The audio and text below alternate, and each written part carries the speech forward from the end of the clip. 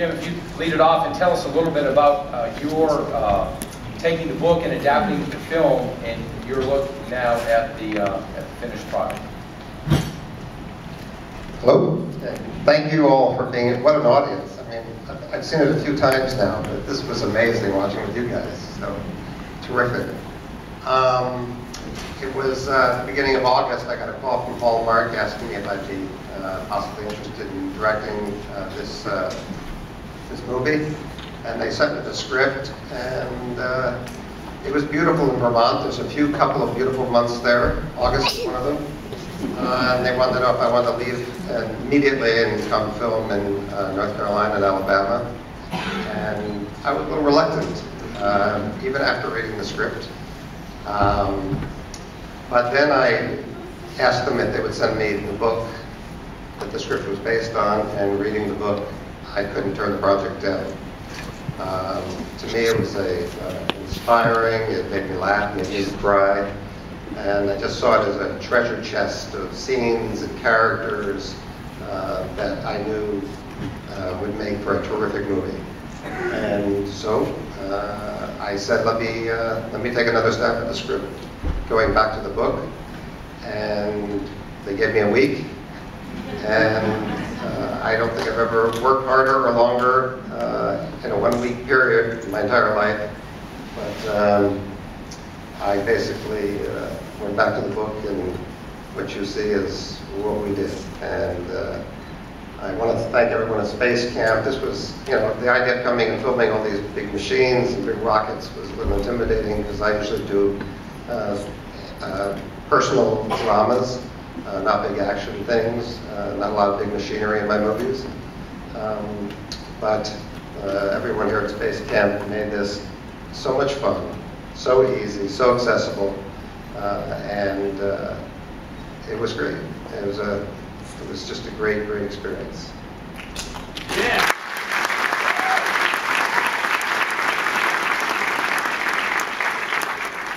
Jim, and you'll be heading back up to Vermont for a screening on Sunday night with Tanner in the film. That's where Tanner lives, in Woodstock. That's right. The young man who plays Adam, the very large young man who plays Adam, was a participant, or is a participant in an enrichment workshop that exists in Woodstock for people who are challenged and have learning disabilities, who have already finished high school and don't have a lot of other opportunities. And when I was offered the script, my daughter, who was working at this enrichment center named Zach's Place, and my wife, who's sitting in the audience, who's a board member of Zach's Place, both urged me to go there and spend one day there and see if it wouldn't, entice me to do this project. And that's where I met Tanner, and I said, oh my God, Tanner could be Adam. And he had to audition like everyone else. He had to audition many times, actually, and he ended up getting cast, and I'm really looking forward to having a screening. The screening is going to be in Woodstock Sunday afternoon, and I think it should be quite entertaining. Yeah. Thank you, Jim.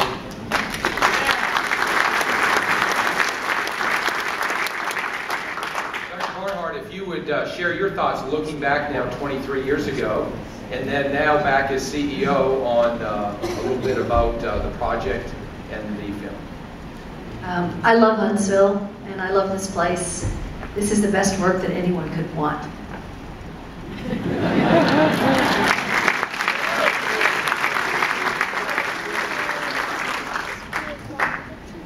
Logan, if you'd share a little bit of your thoughts on playing Scott Goudy, a little bit of the role, what you had to do to kind of put yourself in his shoes, so to speak.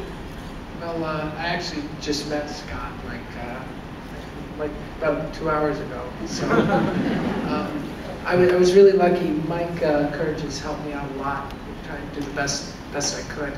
But I related a lot to Scott because I had dyslexia growing up, and I spent most of my time in LD classes my entire student career. It took me till 9th grade to learn how to read, so I was aware of the struggles you have to face in LD classes and how many teachers kind of count you out. And I had a teacher by the name of Mr. Walters, who was kind of my Mr. Kersjes.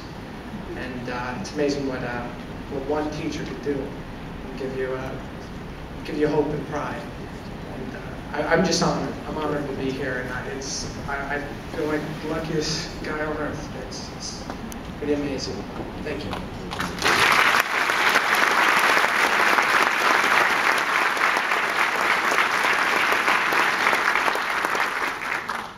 Scott, this is the second time you've seen the film. You saw it up, of course, in Grand Rapids on Monday. We gave you the hard sell on coming back to Huntsville, and by the time we got to Thursday morning out in Los Angeles, we called you up and convinced you to come back to Huntsville, return here for the first time, correct? Correct. Graduate. Okay. Share with us your thoughts, having seen it now, and a little bit about maybe how Space Camp had inspired or changed you after your visit. Changed me for, oh my gosh, it's huge now. And I just love being here, everybody being here, and I just hope and pray that we can have more challenged people come, because I don't know, it's a wow. Amazing.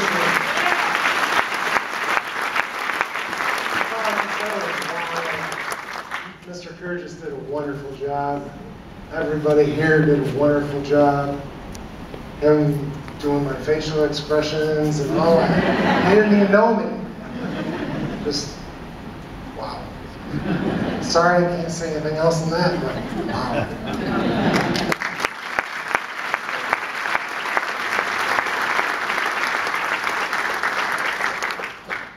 And Louise, you hail from Scotland.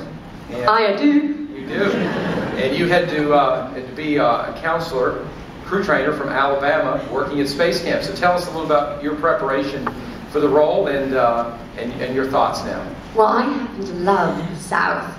So when I was a little girl, I used to watch a lot of movies based in the South and used to try and mimic the accent. So I don't know if I did a reasonable job or not. I guess I'll leave that up to you guys to decide. But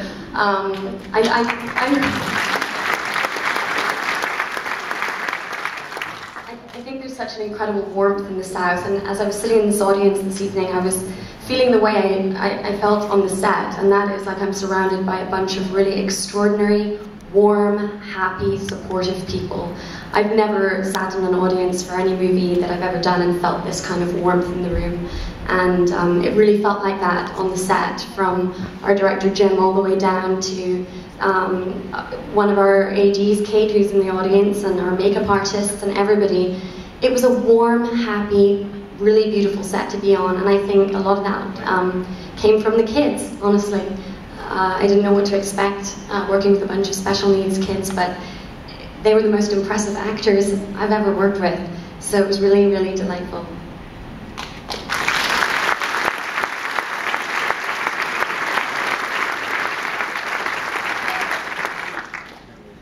And Robyn, give us your thoughts on not only the film, but coming back to Huntsville. And you were here for part of the filming, and then you arrived, and we took you around a little bit this afternoon, showed you how it's changed a little bit, both Space Camp and Aviation Challenge, with your sister and niece. And you again saw it this past Monday up in Grand Rapids, and Wednesday in Los Angeles. I've had a lot of fun. I got to tell you, Huntsville is a beautiful city, and the people here just really love their city, and it felt really good to be back. When Mike and I were doing this, we came down quite a bit, and yes, we stayed at the Marriott. We were very fortunate, and then we were able to be here, but every time we found a new place to go to, and we met more people. But our love is here because Deborah opened the door for us, and she made us feel special, and she made us feel so special so that we could make our children feel special, and it truly was a miracle.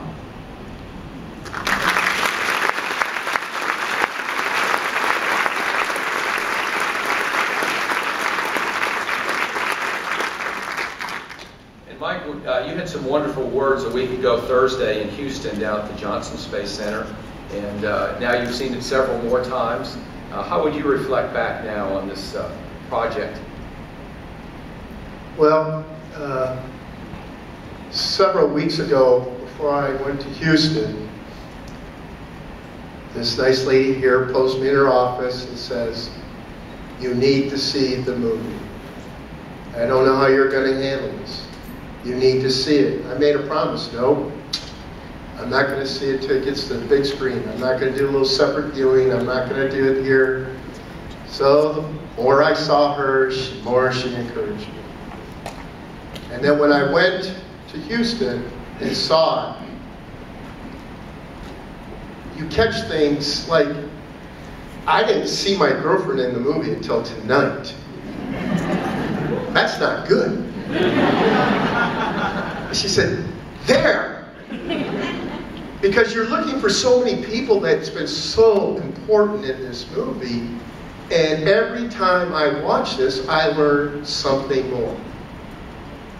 And I know I'll be watching a heck of a lot more, and I'll be seeing a lot more, but as Louise referred to, 200 and some members of a family made this happen. It wasn't just us. It was 200 and some. And I am very, very proud of all this family came together and made it work. But more importantly, John Corbett told me something the night of graduation. We shot the final scene. And I didn't really pay much attention to it until he brought it to my attention again at the LA premiere. He said, "Mike, you're going to be in mourning." He said, "You had 200 and some people working with you and touched your life like you touched so many. And they go on to do their things, their next movie, their next project, whatever. And you're left with memories. And don't mourn, but rejoice." So when I ran into him in LA, he said, "Now comes the premiere. How do you feel?" And I said, "Exactly the way you told me that night of graduation."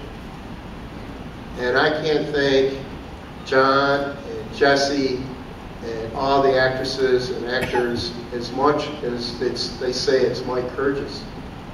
It's a total team effort. Teamwork makes the dream work.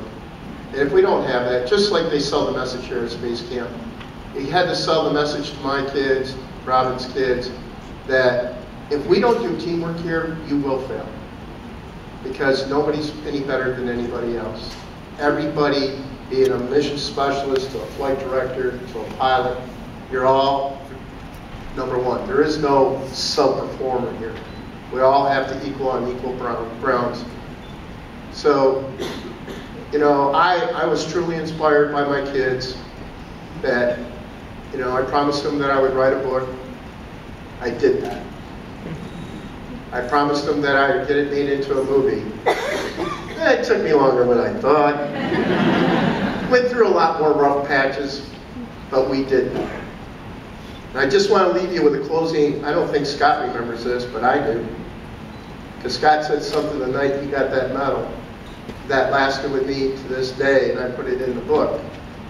And he said this, I remember, I don't know if you remember this guy, who went to the table and made you sit down, but remember the media sitting there? And he grabbed the microphone calmly, collectively, and said, "We didn't think we were going to win, because sometimes people don't like special people. But we won, and we love it." And right then and there, I knew I had to be inspired to write that book. And I thank you for that, Scott. Yeah.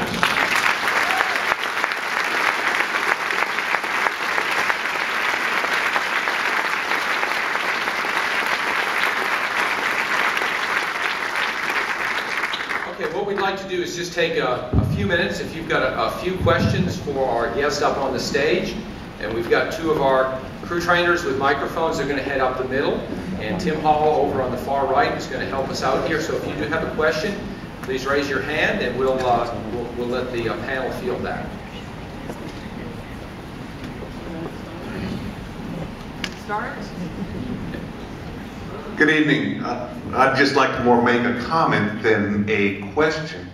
I happened to be around at that time during that era, and what you guys did for us as a group, as an organization, is really teach us as an organization just how far we can take Space Camp. You made it so special for us in terms of taking us and making us learn. And it was a beautiful, beautiful time. Thank you.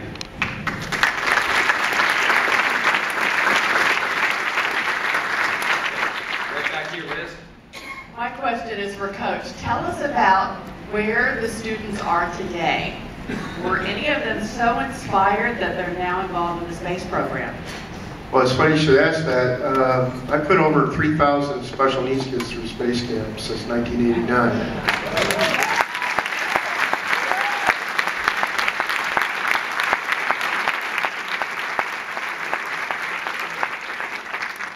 One little quick story. It has to do with one little inner city kid in Cleveland, Ohio. And he went to Space Camp with us when he was a sophomore in Advanced Academy. And I will never forget this. He pulled down my shirt and said, "Coach, I'm going to work at NASA someday and I'm going to call you." And I said, "Yeah, okay. I hope you get that drink, big guy." He went to Cuyahoga Community College, graduated from Cleveland State, went on, got his engineering degree, and one day from NASA Glenn Research Center, I get this phone call. He says, "Hey, Coach, do you remember the kid that told you that I'd be working for NASA someday?" I said, "Yeah." He goes, "I'm an engineer. I work for NASA Glenn Research Center."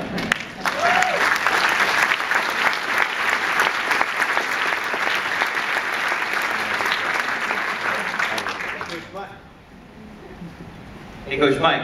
Yes. Thank you very much for your book and your movie. Thank you. Could you please tell us what Stephanie Ranks asked you or called you?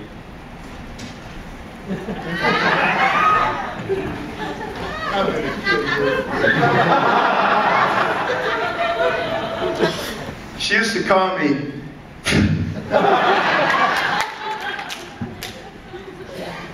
Hey Coach, you sexy baby.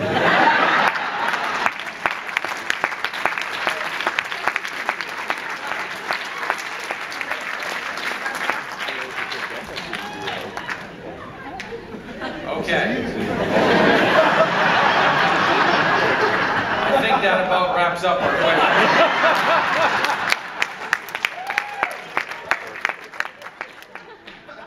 Okay, before we adjourn from here, I did have a few closing comments. First of all, we want to thank the State of Alabama, Lee Sentel's office. He helped provide some funding for us tonight for this event, so the proceeds could go towards scholarships for special needs kids to come to space.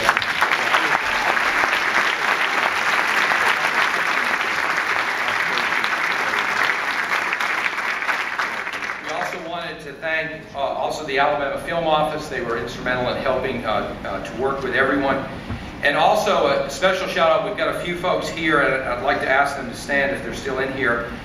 Way TV 31 First News helped us quite a bit with all of the promotions leading up to not only tonight, but also for Sunday night. That's the key night. You've all seen it here, but we want you to go home and watch it, and let's knock those ratings out of the sky on Sunday night at 8 o'clock.